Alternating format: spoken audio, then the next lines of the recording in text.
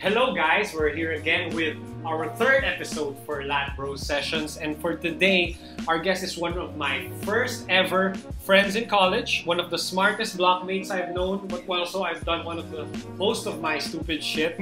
He's also a fellow Laker fan who I've wanted to talk to for a long time.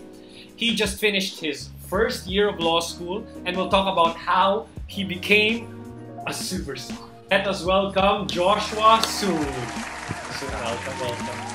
So, I shall take cheers to commemorate our friendship. So, cheers tayo. Cheers, taga natin din nagkita.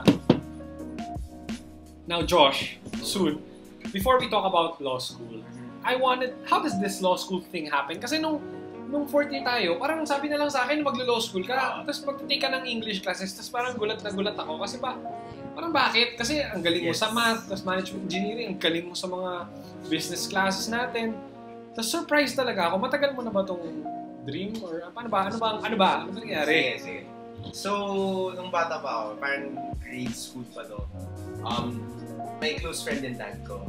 Tawag namin sa kanya attorney. So, nag-law school siya, nagpasa, pero never niya pre-practice. Pero lagi niya sinasabi, ang dami niya natuto dahil sa law school. So, pinasa yun sa dad ko, so in turn napasa sa akin. And then, parang, nung bata pa lang ako, syempre, parang chill lang ako. Parang, okay, sige, game lang. Parang nakikinig lang ako sa kanila. And then, parang mas napansin nila, parang lagi ako nakikipag-argue. So, parang... Sino nakapansin? Nanay ko. Lagi ako napapagalitan. Pero, so parang nanonood lang ako ng Judge Judy, mga ganun. Tapos nakikita lang nila, mas nagkaka-passion ako for the law, parang ganun. Hindi naman technically law, pero yung defending arguments aspect nun. Gets. So parang, yun, natripan ko lang siya, and then ever since talaga, yun na yung end goal ko. ME, sa totoo, was just a afterthought na. Parang, sinabi na lang sa akin, nung nag-a-apply na lahat ng tao, uy, parang okay yung ME. Sige, sabi ko, apply ako. Ba't di na ng legal management kung maglolo ka rin? Parang, wala na, na-challenge ka ba? Ganun? Dapat nga legal management ako. Kasi pumasok ako sa Ateneo, nag-apply ako, legal management ako. Pumasa ako. Pero, nung sinabi sa akin, nag-appeal ako to ME, and then, tinanggap. Hindi ka original passer ng ME, nag-appeal ka, so... Nag-legal management talaga ako. Yun talaga yung course na gusto ko. Pero, nag-appeal ako, sinabi sa akin ng uncle ko, para mag-ME ka, sinabi sa akin ng friend ko, mag-ME ka. Sabi ko, sige, try natin. Ayun, makapasok ng ME, tapos nakilala ko to. So, yun. One of the greatest decisions. So, ganun ko. Yun lang yung reason ko pag pinili ko. Parang kung paano ako naging law school student ngayon. Now that we've discussed that, let's go into the meat of the product. And the meat of the session. The meat of the... Gutom ka ata. Pumunta na tayo sa meat of the show. Okay, sorry guys. So, let's talk about your first year in law school. Congratulations once again. How was it really? How different was it from college? So, law school is a different monster. Ibang-iba siya. It's nothing like college. Parang sa college, maraming beses nagkakagaguhan nga tayo. Parang tipong, marami tayong moments, oh pare, may quiz tayo mamaya, okay lang yan pare, punta tayo dito. Okay lang yan pare, overnight kayo. Ako na bahala tomorrow. Tapos tipong right in the moment, parang chill lang, like okay lang. And then kahit bumagsak ako ng exam, okay lang. Sa law school, walang ganun, walang breaks, wala kang relax. Takot ang nararamdaman mo karon. Pero kaya kailangan talaga may tapang ka rin. Kailangan talaga strong. Bawal yung, as in sa law school talaga, literal, makakakita ka ng taong umiiyak. Talaga? Oo, kasi may iiyak lang sa corner. Malala siya. Iba talaga siya kasi laging may feeling ng dread. Ito yung number one thing sa law school. Sobrang famous na alam na lahat. Yung recitations. Akala nyo parang recitations ang to ng college? Hindi. Kasi dito, memorized, tapos kailangan yung answer mo, bawal bullshit. Walang bullshit. Kasi based in the law. Tapos di ba nung parang nag-uusap tayo, yung mga readings sa college, medyo ganun, di ba? Mga 10 pages, 20 pages. Pero yung mga papel mo sa law school, parang bullshit. Pero nagbebenta ng papel sa junk shop. Nakabuo na ako ng parang isang page, na parang mini building sa kwarto ko. Kasi kasing tangkad ko ng papers Puro papel, di ba? Tapos shortcuts lahat yun. Hindi pa yun yung digest na tawag namin. Hindi pa yun yung originals. Hindi pa yun? Hindi pa yun yung originals. So ano yung masasabi mong, hindi siya pwedeng bullshitin? Katulad ng ginagawa natin. Sorry. Sa college. Galing natin dun, gabi. Pero, as in, meron pa rin. Pero, parang yung bullshit mo, kailangan may hahawakan ka talaga. Kailangan may basis. So, kunyari, like sa sa crim. So, sa crim, magbibigay na, yung crim yung criminal law. So, nag-example yun ng situation. Kunyari, may nakabangga, may nakabaril. Pero ganito yung, parang sobrang crucial kung paano nangyari and everything. So, for example, yung isa naming tanong, parang, kung kunyari tumalon, nag-suicide yung tao. Pero instead of siya, parang, instead na napatay niya sarili niya, nakatapak siya na ibang tao, kasalanan ba niya? Parang mga ganun na situations. So, parang, very nuanced talaga siya. Na parang minsan, konting pagkaiba lang ng, kunyari, nasendan lang siya ng text na napakita yung motive na galit siya sa tao, tapos pinagplano niya yung crime.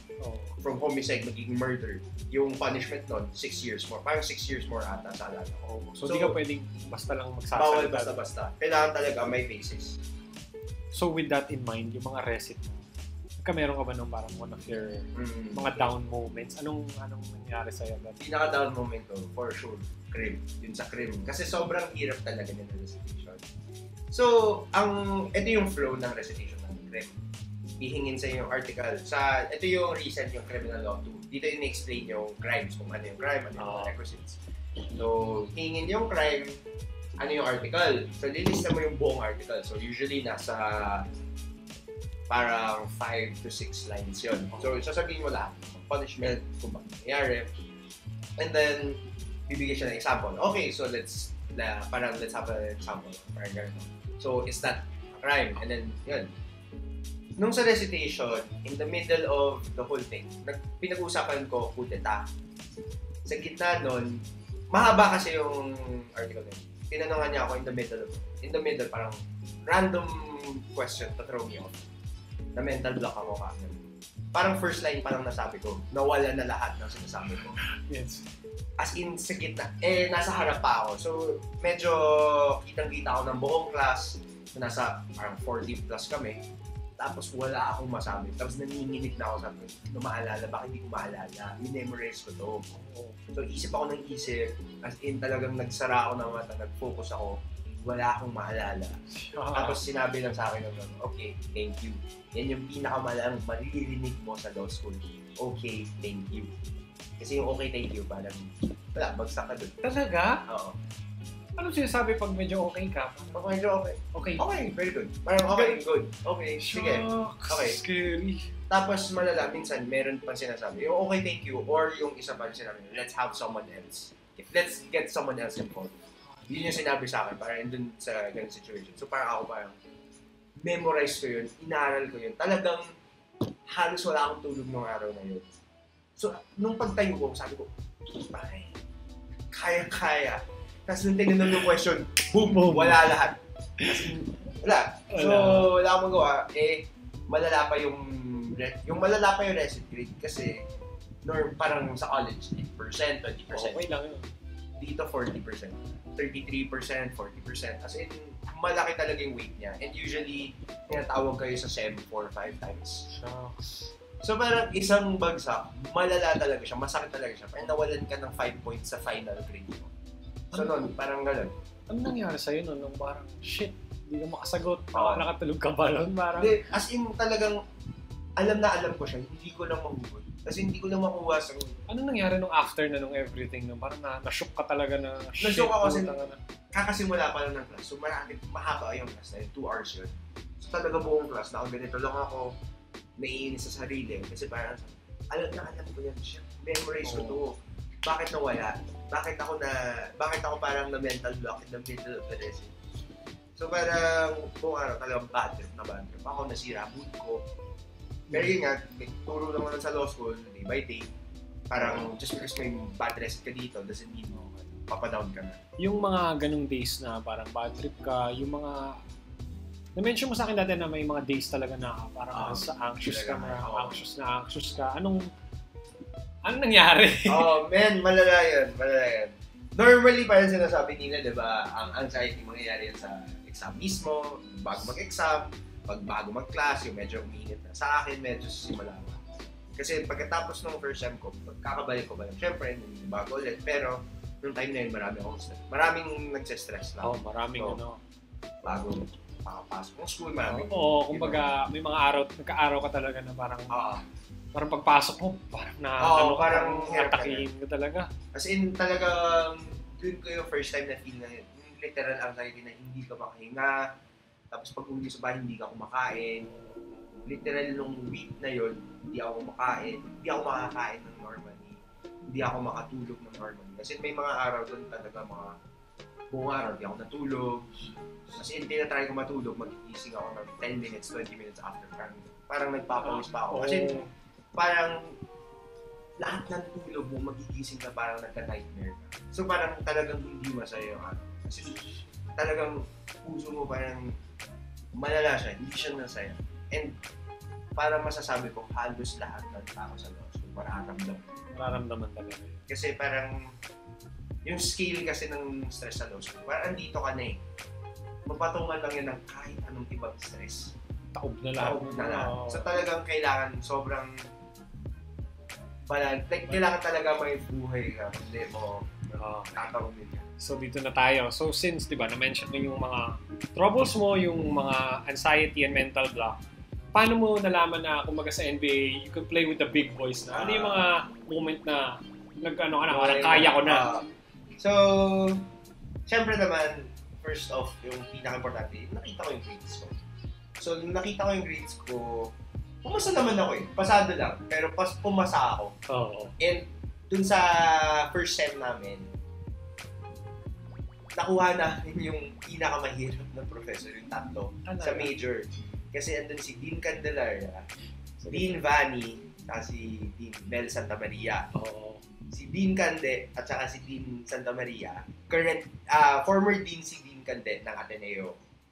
Parang like last year siya yun, or 2 years ago siya yung Dean. Tapos si Dean Santa Maria, siya yung current Dean ng FEU. Okay. Dean Vanny naman, siya yung Dean na nag-handle ng bar review. So talagang siya yung nag-deal lahat. Siya yung number 1 na crim prof makukuha mo. Siya yung pinakamahirap. Na literal sinasabi ng lahat ng tao, pumasa ka sa class niya para nakakuha ka na ng 100 sa ibang class. Tapos nung nalaman mo yon, na pumasa ka, parang Kasi nagwala ka. After nung first sem? First sem pa lang to.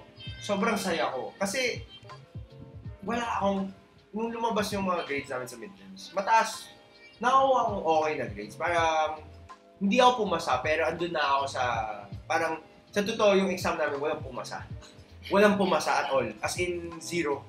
Highest grade, mga 72, 73. Na-champion ko, nasa 68 ako. Mga 68. Bro! Sumakto lang. Pero, ano naramdaman mo na parang...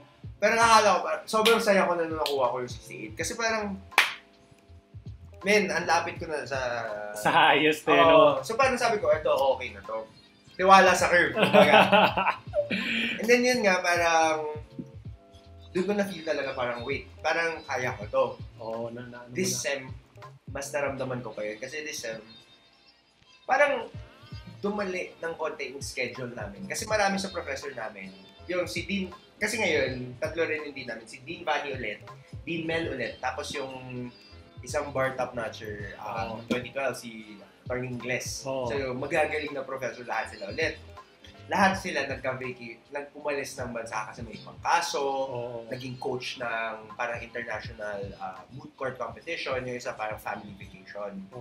So, parang mas nawawalan kami ng last year, parang mas nag-chill. So, parang ako rin, syempre, parang kunyari, parang isang week ata, parang 3 araw nun, walang pasok. So, syempre, mas parang naging vacation mode ako, so mas nagpalaboy ako, parang relax na. Naka-recharge ka para makabanat ka. Pero parang, mas na-feel ko parang towards the end of the sem, nung pagdating ng finals, parang shit, dapat nag-aral ako. Dapat hindi ko sinayang yung oras ko, dapat nag-seryoso ako. Kasi, this sem, yung first sem namin, nuances yung importante. So, paano mo i-explain. Mas konti yung memorize mo, pero paano mo i-explain. This sem, ang kapal ng coverage. Talagang hindi kaya tapusin. Anong ginawa mo para makapasa ng mas maka-adjust? Anong mga tiwala steps? namin. As in, so, paano? Tiwala. Malaking tiwala. Pero, paano ko ginawa?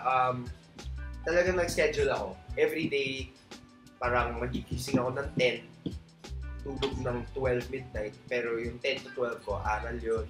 Siguro in the middle nun, hanap ako ng time. Kaya mga 2 hours, 1 hour para lang mag-dinner, tapos mag-gym or ano. Usually, lalabas ako with a friend, tapos boxing. So, nagka-time ka rin for... Kasi kailangan talaga. And yun, pagdating ng grades ko, lumabas lang actually ng Sunday. Kahapon, pumasa ako lahat. And then, din yung grades ko. Masaya ako sa grades ko. Kasi hindi rin mataas, pero parang, alam mo yung parang, hindi na nga ako nagseryoso sa aral. Yung hindi sobrang seryoso. Yung parang, alam kong nagkamali ako sa paano ko masabi? Parang nagkamali ako sa... Nag-relax ka ng konti. Nag-relax ako ng konti na sobrahan. Tapos nakuha ko pa rin yung passing grade. So mas nafe-feel ko parang, wait, nakukuha ko na yung nagigets mo na, kaya mo na, nakakalaro ka na. Pagdating din sa recit, mas nakukuha ko na rin yung vibe. So mas, yun, mas nafe-feel ko na parang, okay, nakukuha ko na yung sistema, nakukuha ko na rin yung paano gumalaw. Parang alam ko na kung paano ko ibabalance yung time ko, paano ko ibabalance yung buhay ko. Okay. So nagka-time ka na for your mga hobbies mo, like cooking, mga experiment mo sa mga drinks. Parang mas nakakadwas ako, and then mas nafe-feel ko na mas kakayanin ko na. Parang mas nafe-feel mo na parang paano mag-aaral. Kasi syempre, parang anything naman talaga, first time you're in there, hindi mo rin alam kung paano mag-aaral. So parang nangangapa ka ba? Ngayon parang mas nakukuha ko na yung flow. Gets. Happy ako para sa'yo. So ano yun? Chill ka na lang ulit next sem? Hindi. Next sem mas mahirap pa. Kasi ngayon dodoble yung load. Okay. Wala na kaming minors. Lahat majors na. So 6 major classes.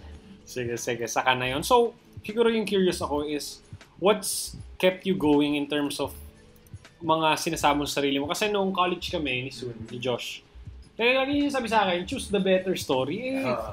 Teka lang, parang mag-aaral ako, tapos sabihin niya, choose the better story, labas kami. Tapos parang ngayon, baka ano na yung mantra mo ngayon sa law school na parang nakatulong sa'yo na, yun. Okay. Sige, so explain ko muna yung choose the better story. Kasi hanggang ngayon, yun pa rin naman talaga yung mantra ko. Choose the better story basically, parang paano to naging mantra ko is, nabasa ko lang siya somewhere, na parang how to live your life to its fullest. Parang how to live a full life. So, yun. Parang choose the better story. Kung ano yung makakwento mo sa tao, yun yung piliin mo. Parang kunyari, makikwento mo pa kunyari, pili ka, labas with friends, tapos inuman, tapos ano mangyari, or parang mag-aral. Parang kung mag-aral ka, sige, parang kwento mo, punta ka sa friend mo, parang nag-aral ako. Parang, anong surprise na nangyari doon? Pag kunyari lumabas ka ng bahay, lumabas ka with friends, parang, parang naalala mo ba si ganito? Parang nahulog, parang pinagtawanan namin, kasi parang sobrang lasing, parang so, nakita namin, minsan. So, parang at the end of the day talaga, kasi nga, pag nagre-recall ako ng college memories, di ko naman naalala nung nag-group study ba tayo? Parang hindi masyado. Pero hindi na natin maalala. Hindi natin maalala. Pero maalala natin yung mga moments na lumabas tayo. So, yun lang. So, ano na yung bago ngayon? What's new? What's new here? So, ngayon, andun pa rin siyempre si Choose the Better Story. Crucial pa rin yun. Pero ngayon, meron na akong bagong mantra, if I can, I will. If I can, I will. Kasi, ito rin yung natuto ko sa law school. Lahat ng tao talaga kailangan ng tulong. As in, everyone talaga. At one point, mararamdaman nila mababa mo, mahihirapan sila. Sorry, napainom kami. Tapos? Parang ganun. So, parang may mga moments talaga na kailangan mong tulungan sila. And, syempre, parang yung if I can, I will ko rin is, kung kaya mong gawin, why not, diba? Parang, syempre, in line with Choose the Better Story siya, na parang, porket kaya kong mag-YouTube na lang. Parang hindi ganun. Parang yung if I can, I will ko is, kung kaya kong tumulong, tutulong ako. Kung kaya kong gawin to, gagawin ko to. So nakakatulong din siya sa Choose the Better Story. Kasi for example, ngayon, mas nababalance ko ang buhay ko sa law school. Nakakalabas pa rin ako. Hindi nakikipag-date, nakakapag-ganyan. Okay pa rin. Yung If I Can, I Will ko is, dito pumapasok yung If I Can, I Will na tumutulong rin with Choose the Better Story. Men, Teka lang pare, dito ako. Huwag mo na i-connect. Sige, huwag natin i-connect. Pero ito basta ngayon, If I Can, I Will. If kaya mong tumulong, tutulungan mo sila. Akala ko, tungkol lang sa sarili mo na kaya mong gawin. Meron din naman sa sarili. Pero yung, kasi marami rin recently, marami talaga mga kailangan ng tulong sa law school na minsan parang crucial talaga. Kunyari yung mga random messages lang from friends. So kung may kaibigan kayo nag-law school, message nyo lang.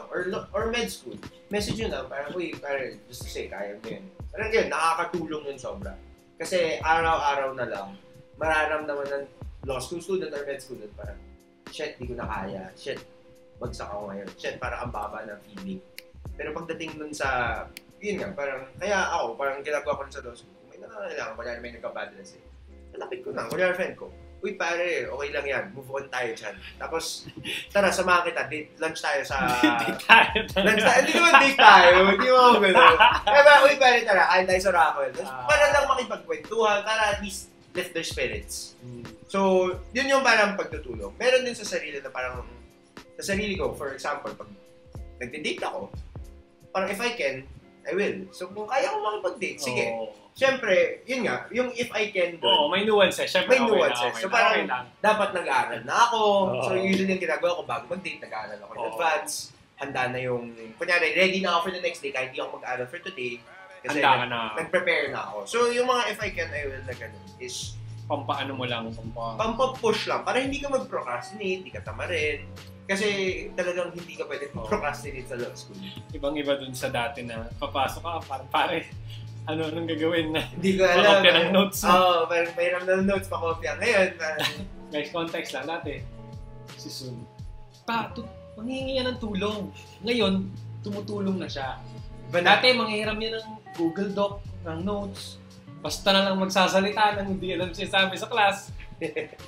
Na-late kami sa quiz niyan. Alam ni Roland yun, yung dati.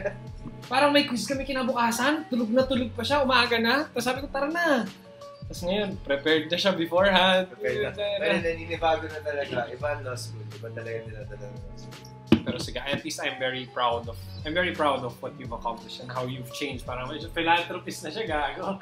Tangina na mga nanonood dito, hindi ako makapaniwala.